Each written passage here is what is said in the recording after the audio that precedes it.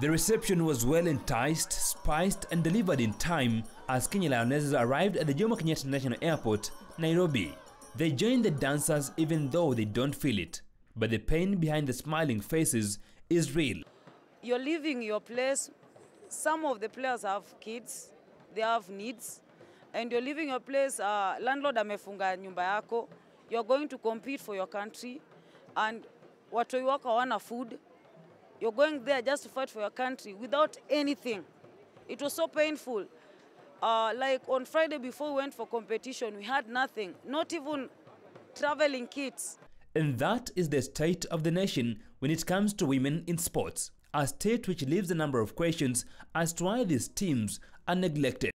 Everybody is celebrating, everybody is happy, but how about the player? When you may fight to the last minute to qualify for this Olympic thing. So we urge government, ata President Uhuru, wherever you are, please, skiz our players. Despite flying the Kenyan flag high and putting the country on the world map, the country has not reciprocated, and instead the mood is that of frustration and despair. It's always to use the sport to change lives of these girls. And it's quite a shame that we are not seeing that. As a society, we are not seeing that. It's not only rugby. Just the other day, we were seeing news from starlets, we were seeing news from basketball. The Kenya Lionesses have qualified for the 2020 Olympics, and the African Queens hope that the country will impress them and acknowledge these achievements. Jeff Mogire, KTN News.